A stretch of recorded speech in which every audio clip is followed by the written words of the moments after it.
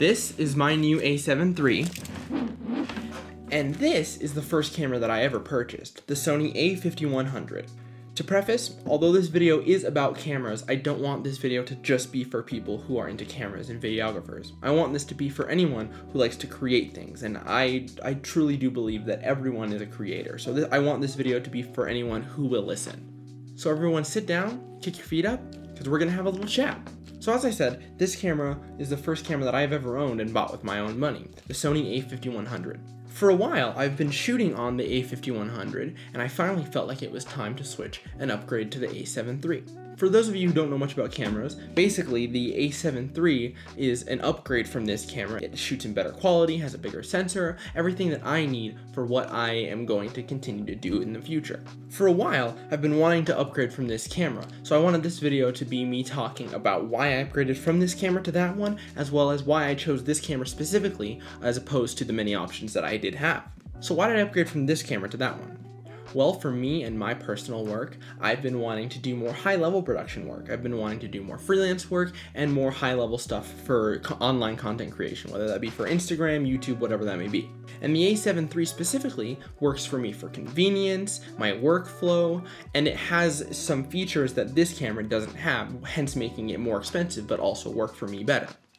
Some of these features include shooting in 4K, having dual card slots, a viewfinder, more buttons and dials, etc. Just many things that make it more convenient for me. So that being said though, why did I upgrade to this specific camera? Well, for me, I had many options going into this process. Some options included the EOS R, a7S II, the a7 III, and the a7S III. When I was first saving up to get this camera, I had narrowed down all my options to getting this camera, the a7 III. When I was about halfway through saving for this camera, a new camera came out, the Sony a7S III.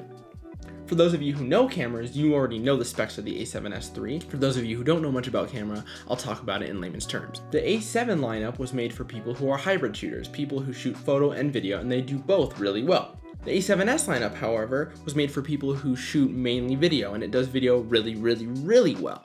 And considering that I'm mainly a video guy, the a7S III was really appealing for me and what I wanted to do in the future. So why did I get the a7 III rather than the a7S III, considering that it had more video first people in mind when it came to features, plus it being a newer camera? Well, I was planning on getting the a7S III for a while. I had decided to change my saving plan and to save longer in order to get the a7S III. The a7S III had more video first features, it had a flip screen, full-size HDMI port, it shot in ProRes 422, it shot in 10-bit color. Basically, it was a way nicer, newer, better camera.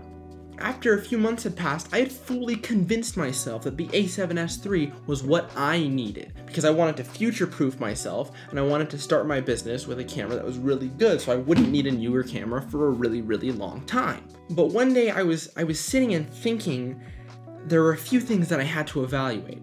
Should I get the a7S III? Yes, I would make amazing videos, but my photo capabilities would be lacking. 12 megapixel photos from the a7S III as opposed to 24 megapixel photos from the a7 III, although I could take really good photos with the a7S III, if I wanted to do client work, 12 megapixels just wouldn't do for photos. And although, yes, I am video first, I was hoping to dive more into taking photos and videos for client work because I want to expand what I'm doing and I want to offer myself to more clients for more variety. Another huge thing to consider was the price.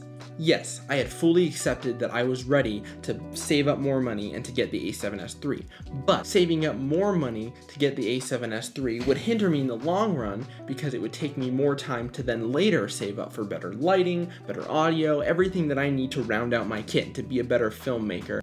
I had fully convinced myself that this was not going to be an issue until I evaluated one more thing, which is what I want to talk to everyone about today. What finally pushed me over is why it's okay to settle. I put settle in quotation marks because in a lot of instances, of course, settling is not what you should do. You should always shoot big, but for specifically what I'm talking about today, it is okay to settle. Let's talk about my computer for a second. I didn't settle with that at all, and I don't regret my decision to not settle at all. I got the best of the best, and I've been able to make some really cool stuff because I'm not slowed down by the lack of good RAM or graphics processing, whatever that may be. On the other hand, getting the a7 III wouldn't hinder me. It wouldn't slow me down. In fact, it would open up more opportunity for what I wanted to do specifically in what I thought was best for my business. And take that advice with a grain of salt, because of course I'm not making a living doing freelance at all. I'm just simply starting the idea of maybe starting a business here pretty soon. That being said though, I was reminded of what I made with little. What I made with my a5100. This camera that was less than a fourth of the price of this camera right here. Like I said, I haven't made it by any means, but I was proud of the stuff that I was making with this camera. And shouldn't that be all that matters? Shouldn't you just simply be proud of the things that you're making rather than trying to shoot for getting the best of the best equipment? That will come when you first take a step back and realize that you're making amazing things with what you have. When you feel like you're making amazing work with what you have, then once you have those great things, then you can make even greater things.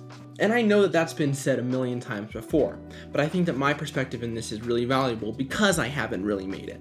It's easy for someone who's an accomplished cinematographer or YouTuber or whatever to tell you these things, but when it's coming from me, I think it's a valuable perspective because I haven't made it by any means.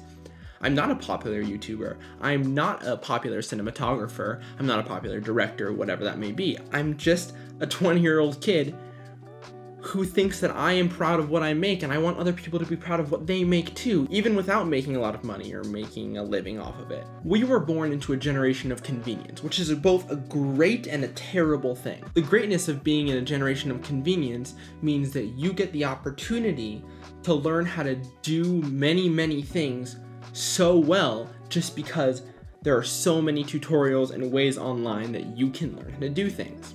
The hindrance of being born into the generation of convenience is that a lot of the times we can strive for so much because things are so easy to get. You can press a button on Amazon and things will get delivered directly to your door. You don't have to think about the purchases you're making. If you want something, you could truly and honestly, if you have the money, just press a button and get it.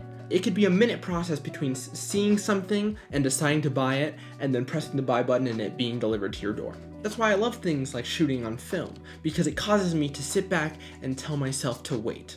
You are crafted with glorious purpose, destined for impact. Failure to see that means you need to check in with yourself, not that you need a new camera. This stands true whether you're filming on a cinema camera or a film camera, whether you're writing with a pencil and paper or on a nice computer. I needed to hear this more than anyone, because I get obsessed with the newest and the best thing.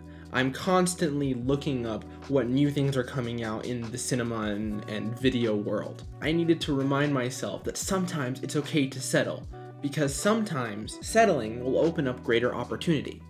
For me, settling with getting this camera rather than the a7S caused me more opportunity to use that extra $1,600 that would have taken to get that other camera to round out my kit.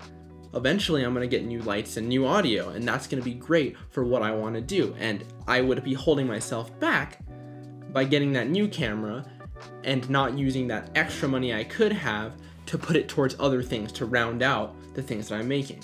Settling with this camera also opened up the opportunity for me to be able to take better pictures as well, something that I wouldn't be able to do if I had spent that extra money and gotten that new camera. But instead, I'm settling, and instead I'm not settling in the photo department and getting better pictures and being able to do more client work when it comes to photography. So take this with you.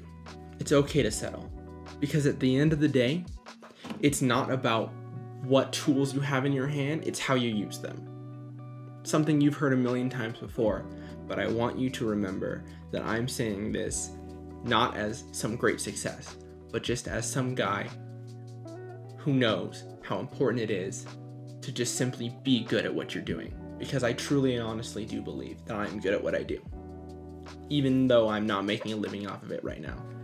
And even though I only have like 130 subscribers. It doesn't matter. And who am I to say all these things if I won't actually go out and do it? So here for the last time is a cinematic sequence shot only with this camera. Thank you, and I will see you with my eyes.